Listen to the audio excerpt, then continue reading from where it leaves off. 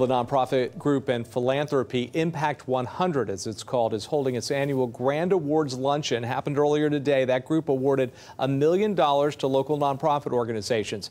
The group is made up of more than 800 members. Each of them donate $1,000 per year, and that money is later distributed as grants to local groups who help our community. There's CBS 12's own Liz Carantes serving as the MC, and she also got a chance to participate in the voting process.